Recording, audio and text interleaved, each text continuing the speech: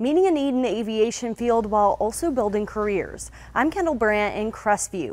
It's about 100 miles from Tallahassee, and FSU is bringing some of their faculty and partnering with colleges in the Panhandle to give students a hands-on opportunity with aerospace engineering.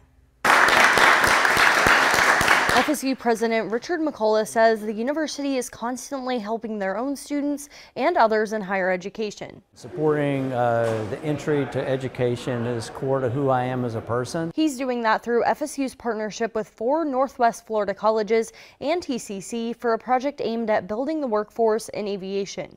The goal is really to help to build a workforce development, especially for this region, but for the state of Florida. McCullough tells me they're taking some of the faculty and inviting students to come west for hands-on training in aerospace engineering. It's a field that's high in demand right now. Research firm Oliver Wyman estimates there's a shortage of 12,000 to 18,000 aviation mechanic workers. The president of Northwest State Florida College tells me there's 300 jobs open in their area right now. What is really missing is the ability to have educated workforce development, folks from this area providing the kind of talent that people need to not only grow those companies in this region, but also attract new companies to Northwest Florida.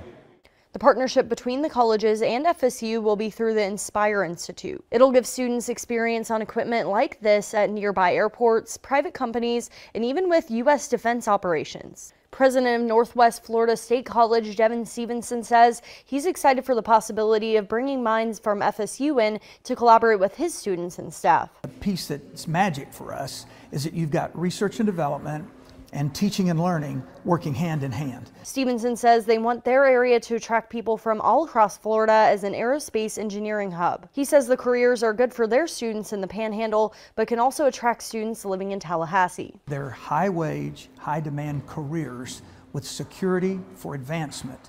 And that's the critical piece that really draws us to this. You know, it's just putting one foot in front of the other. And McCullough says they are fully committed to helping train the people to fill those positions. These are things that we're 100% focused on right now, and all good for the state of Florida.